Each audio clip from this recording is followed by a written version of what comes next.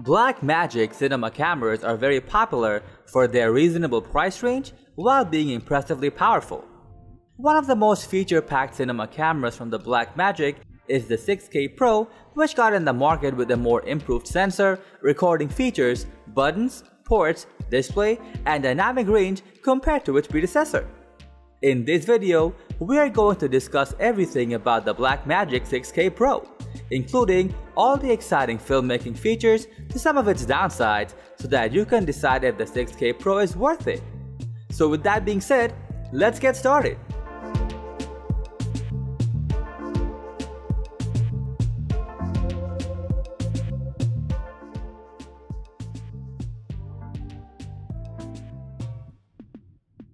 First, let's start with the core feature of this camera. It comes with a Super 35 image sensor. This camera also features dual native ISO, which means you will get better ISO performance and lesser noise on higher ISO numbers. So if you are shooting in a low light situation, you can crank up the ISO and still get better looking video footage.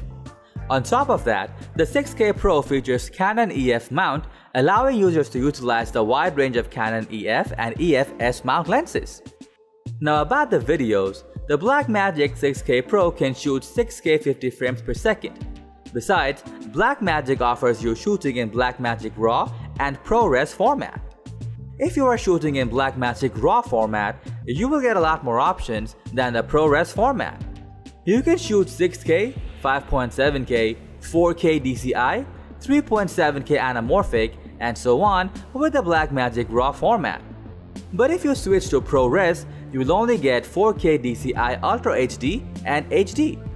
Now if you choose to shoot in 6K, obviously it gives you larger size files, but it will also give you a lot of freedom in post-production. We will also see how the high resolution can come in handy to sort out some of the major disadvantages of this camera in the latter part of this video. And for now, we're going to talk about the color reproduction of this camera. The 6K Pro comes with Gen 5 color science, which creates cinematic footage right out of the camera. Besides, it also can retain 13 stops of dynamic range along with internal 12-bit RAW and 10-bit ProRes shooting to make your videos more lively and colorful. There is 120 FPS slow motion in 2.8K 17:9 RAW or in HD ProRes scaled from 2.7K. The crop is 120 FPS in 3.388x, which is a massive amount. It might work for you in shooting some sport or wildlife though, as it gives your lenses an extended reach but at the expense of image quality. Apart from that, it also comes with dual mini XLR inputs that you can feed phantom power to if you are using a condenser microphone while shooting in your studio.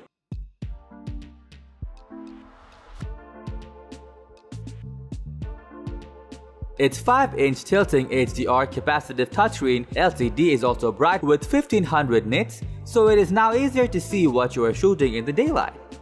One of the major upgrades that set the 6K Pro apart from its 4K and 6K predecessor is the movable screen. Though the screen doesn't open sideways, its up and down tilting is absolutely great for low angle and high angle shooting. And if you want to shoot in the old style, you can also attach a detachable electronic viewfinder to the camera, which offers a 1280 by 960 resolution view. Speaking of sunlight, you might have noticed that shooting under sunlight sometimes makes the colors look pale. And to bring out the vivid colors under sunlight, we used an ND filter.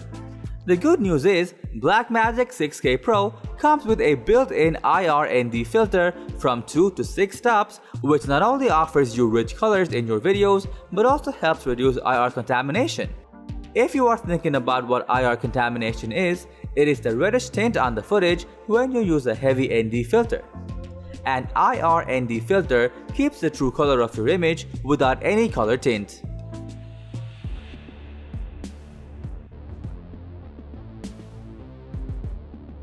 The Blackmagic 6K Pro not only lets you shoot high-res videos, but also comes with faster storage options, CFast 2.0 and SD UHS 2 card slots. As for the batteries, it houses an NP-F570 L-series battery, which gives you approximately an hour of shooting life. but you can get the battery grip that holds a pair of additional batteries, so with the battery grip, you can shoot almost for 3 hours with this camera. Another great thing about the battery grip is you can pull the grip off the camera while recording and without the need for turning the camera off, charge the battery pair and reattach the grip, and the camera will automatically detect the batteries. Another striking point of the 6K Pro camera is the inclusion of an accurate timecode generator. It lets you sync multiple cameras to big events and concerts where multiple cameras are used to get the whole picture of the event. Then save valuable time by using Resolve to automatically sync your multi-camera shots in post.